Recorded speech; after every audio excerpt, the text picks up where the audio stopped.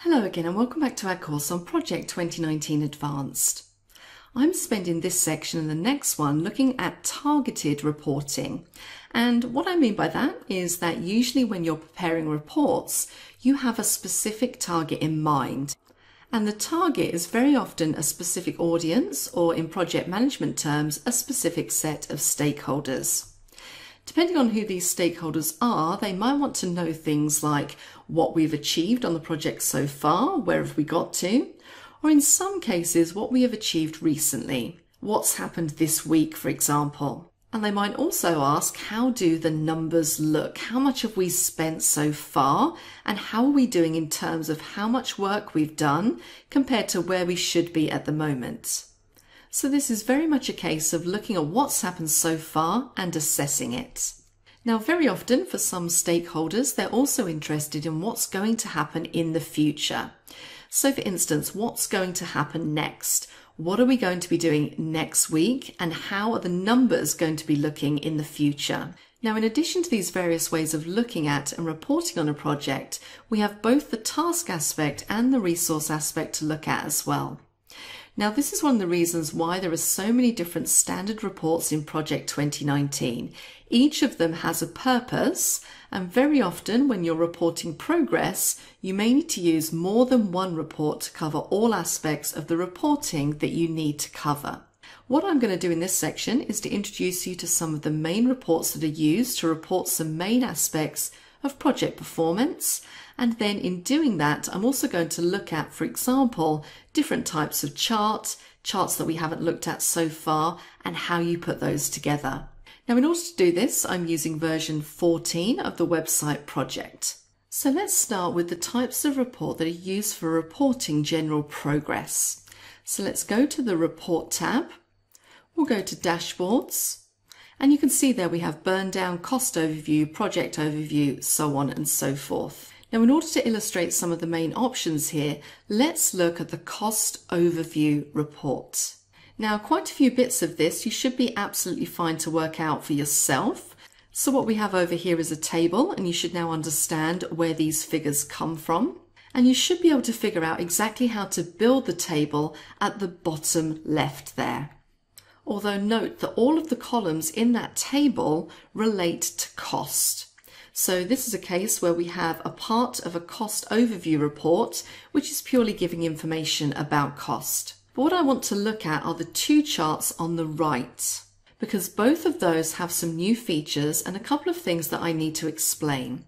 So let's start with the top one, progress versus cost.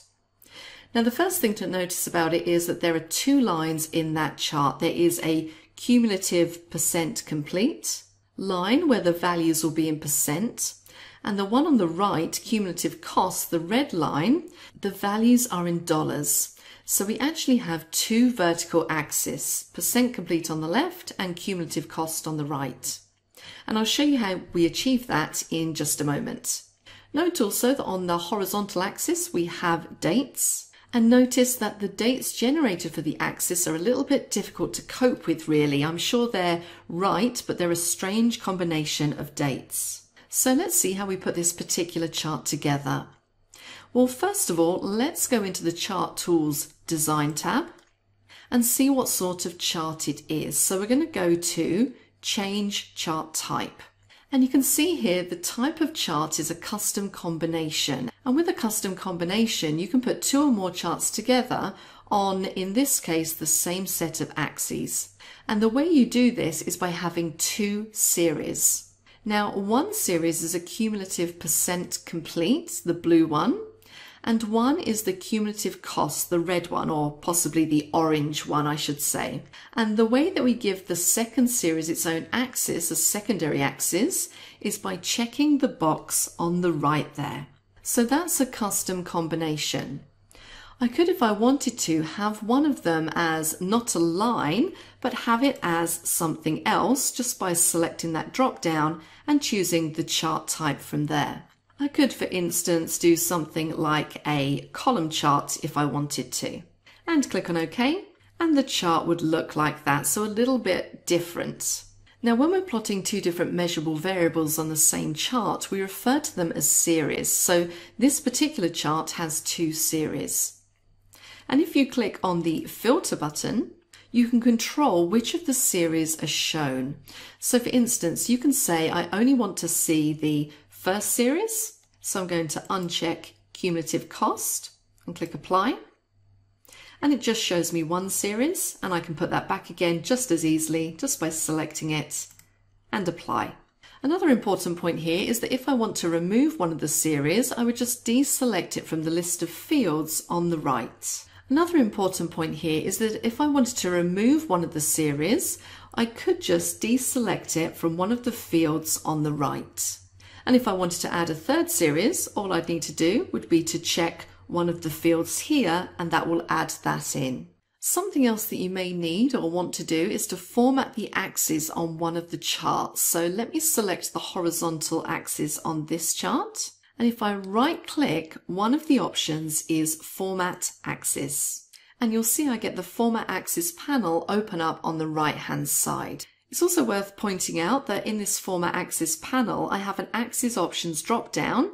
So if I click, there are lots of different elements that I can format, so just be aware that that's there as well. So what I'm going to do here is I'm going to select Horizontal Category Axis. Usually Project 2019 will set these for you automatically, but if you want to change them, you can.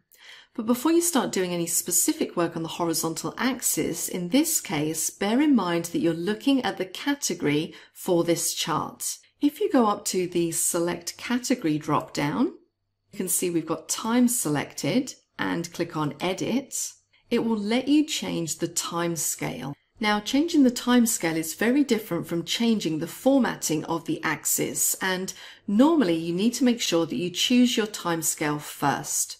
Now, at the moment, the way that this time scale is arranged is it's in units of weeks, but not single weeks. It's arranged in a period of 2 weeks.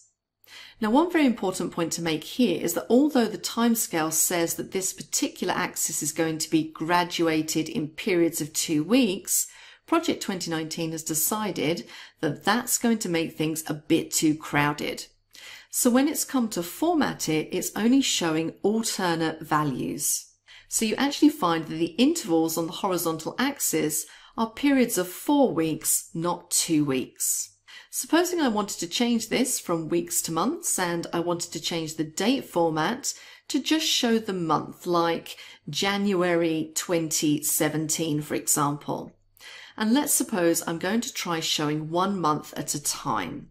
So I'm going to click on Units, and I'm going to select Months, and I'm going to click on Date Format, and I'm going to select this date format just here. And I'm going to click on OK. So let's just close down some of this so we can see what we have behind.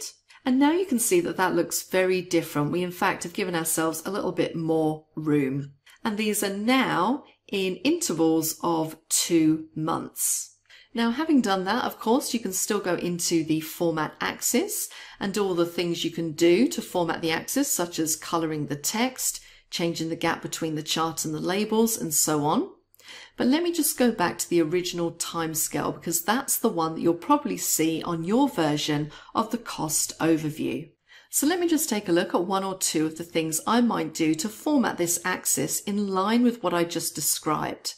If in the Format Axis panel, so I'm going to jump across into the data group, and underneath Axis Options, we have a sub-menu of Number. Note that the category recognized here is General. So let me say specifically that it's a date.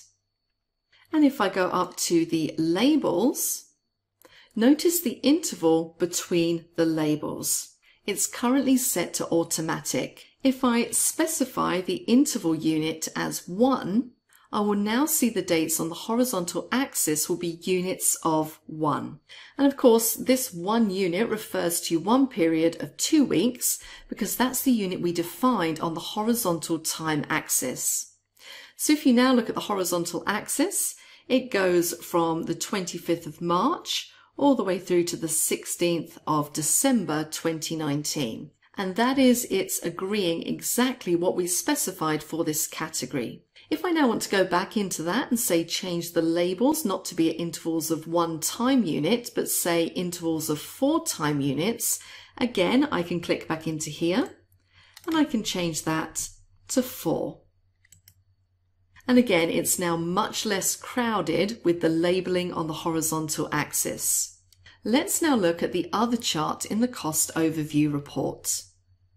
This one is also a combination chart, but this time it has 3 data series.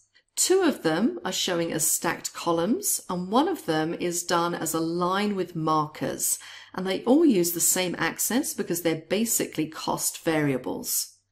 Now, one of the types of reports that you can see in Project 2019 is a burn-down report. And nowadays, many project managers are very keen on these burn-down reports because what they show you, usually in a pretty straightforward snapshot, is some aspect comparing what is happening with what should be happening. So let's go up to Reports, and we're going to go to Dashboards, and we're going to select Burn-Down. Now, this is a standard burn-down report from Project 2019. Sometimes the text that accompanies these reports is, shall I say, a little bit confusing, but let me just explain one of these burn-down reports. Look at the right-hand one. This is the remaining tasks burn down. And what this report shows is a simple sequence of straight lines showing how many tasks remain at any point in time. And obviously the number of remaining tasks diminishes as you go through the project. And the orange line is what is actually happening. So what we can see on this chart is the orange line is a forecast for how they're going to drop. That's using the current plan. The blue is the baseline for how they're going to drop. And of course, we need to make sure that the orange and the blue stay in step as closely as possible, which we haven't done on this one. And generally speaking, you don't want the orange to be above the blue in this case. So we definitely have some work to do on this burn down report. Now that's a typical kind of burn down report. And once you get used to using them, they're a very simple way of looking at how things have happened so far and seeing what is likely to happen in the future in those reasonably simple terms. So we've looked in this section at some aspects of what I'd call targeted reporting. In the next section, we've got a few more to look at, so please join me for that. If you're not a subscriber, click down below to subscribe so you get notified about similar videos we upload. Now, to get a free Microsoft Project 2019 course, including downloadable exercise files, go ahead and click right over there. And click right over there to watch all the videos in this Project 2019 Beginners playlist.